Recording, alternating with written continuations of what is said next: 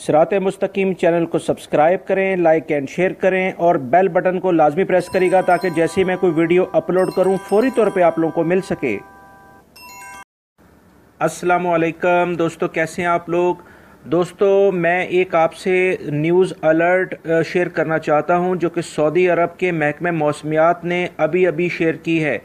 दोस्तों तफसीलात कुछ इस तरह से हैं कि सऊदी महकमे मौसमियात ने तमाम लोगों को ख़बरदार किया है कि जुमे और हफ्ते को सऊदी अरब के मुख्तलिफ इलाकों में गर्द गुबार का एक ज़बरदस्त तूफ़ान आ रहा है।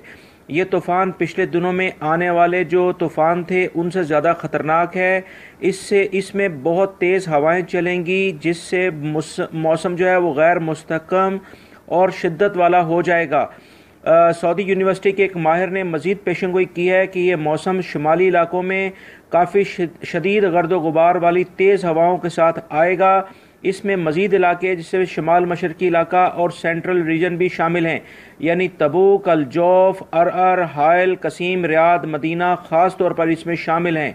दोस्तों इसमें जो हवाओं की रफ्तार की बात की जा रही है वह तकरीबन 90 किलोमीटर फ़ी घंटे की रफ्तार से भी हो सकती हैं।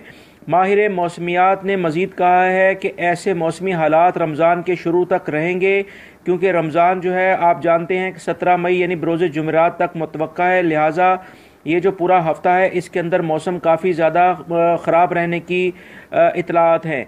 दोस्तों माहिर मौसमियात ने मज़ीद कहा है कि तमाम शहरी और मुल्की अफराद एहतियाती तदाबीर लाजमी इख्तियार करें क्योंकि गर्म मौसम और गर्द गुबार से भरी हुई हवाएँ चलेंगी कि जिनकी रफ्तार 90 किलोमीटर फ़ी घंटा भी हो सकती है। लिहाजा बहुत एहतियात की ज़रूरत है।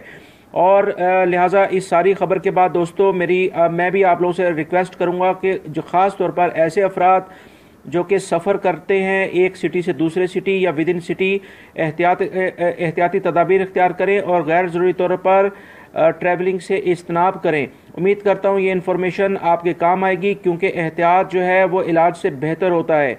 मेरी वीडियो को लाइक लाजमी करेगा, इसको दूसरे दोस्तों से भी शेयर करेगा और मेरे चैनल को सब्सक्राइब अगर नहीं किया है तो लाजमी तौर पर सब्सक्राइब करेगा। दोस्तों बेल बटन लाजमी प्रेस करेगा। वीडियो देखने का बहुत बहुत शुक्रिया। अस्सलामु अलैकुम।